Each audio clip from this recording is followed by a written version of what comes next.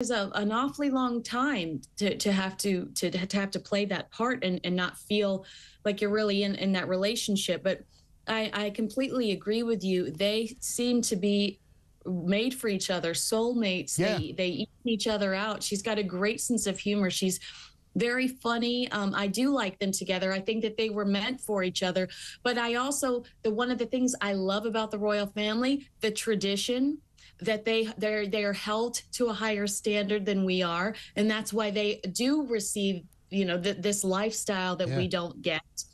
And so when they break from some of those traditions, I go, hey, wait, this is why you're special. This is why you're special to some of us, because this is how it was done 2,000 years ago or 1,000 years ago or whatever. So that's my argument here. And if you agree with me, fine. If you disagree with me, fine. But that's the only reason why I have some of these thoughts.